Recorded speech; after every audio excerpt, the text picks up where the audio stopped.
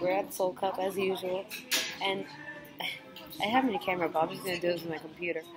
So this fucking dude just sat down next to us, and long story short, psycho. And instead of got 7, this is what we get. Mio. Oh shit. What are we doing? Visa y que no está aquí, ni está en Corea. They're enjoying their life somewhere else. Bueno, yo no lo vine a ver, pero la que está delante de mí, in diagonal to me, no, we're close.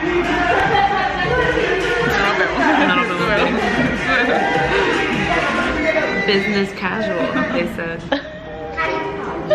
Anyway, ellos vinieron a ver sus fans, sus fans. Eso fue con nuestros, pero ¿quién no es en Corea at this point? Vinieron a ver su gente. To put everything out there, Y so we played, se fueron. So now we're just here trying to do work, and then okay, listen, we really came since yesterday. We came with the intention, not yesterday. Since yesterday we've been trying to do work, and then yesterday we did well. Yesterday some plans fell through because visas and Korea, and then we're like, okay, let's go, should we just stay up all night? She's like, you trying to sleep here? I'm like, no. So we're like, then I was like, oh, should we just go to the sauna? Because we want to go to the sauna. So we got our stuff together, we went to her house, we were packing, we were prepping for Juno's concert by listening to his album. Then we went all the way to Hongdae, we went to the sauna. Oh, before we went to the sauna, she's like, I have to get my groove on, I want to dance for at least 1 hour. We danced for like 5 minutes, stop it. And then we left, we went straight to the sauna, and we tried to sleep, and just hella people were disrupting our sleep, like alarms. This guy, he could sleep through like the next world war, and he would not be unbothered. He would wake up like so calm, like so refreshed. And then we came here, and with all intention to do good, like wholesome work, and maybe see some people. Who comes through? Fucking psycho. Freaking psycho just like came up to us. He was sitting in that corner, pants per corner. He was sitting here. Reenact it.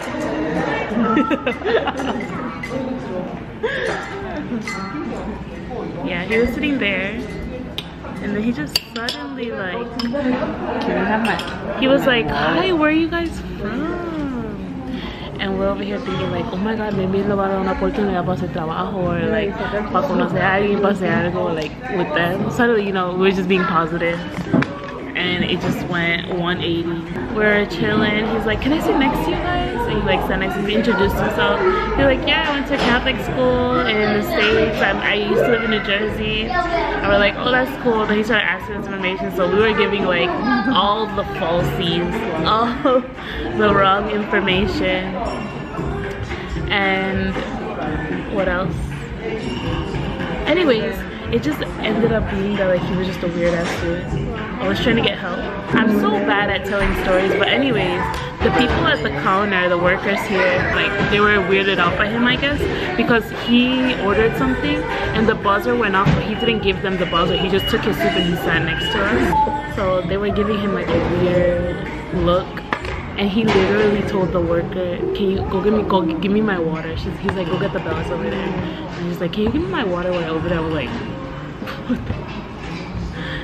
That he came and sat next to us. He was just like, and then there was like awkward silence because we didn't really have anything to say to him, but he just wanted to keep making conversations. Then I was trying to signal the people at the counter because they were dead staring at us. They were like, I was trying to signal the counter.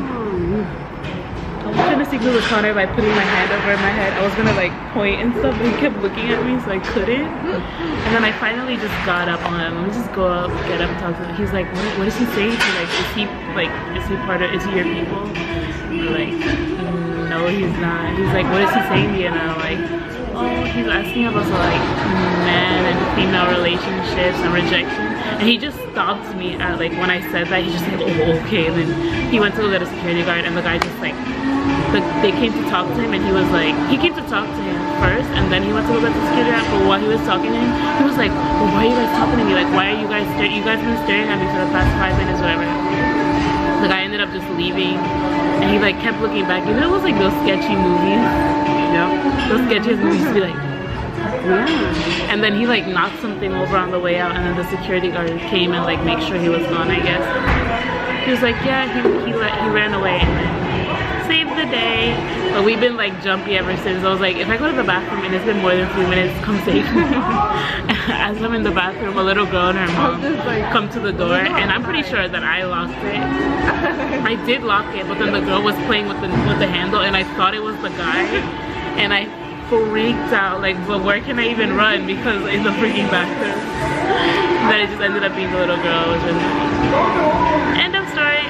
I got tomato soup. Oh, you should try tomato soup. And this girl's been trying to be vegetarian since she left McGuire's class. That's the hope. Why are we doing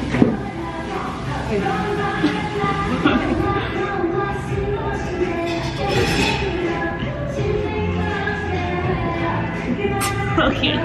Just screenshot that one.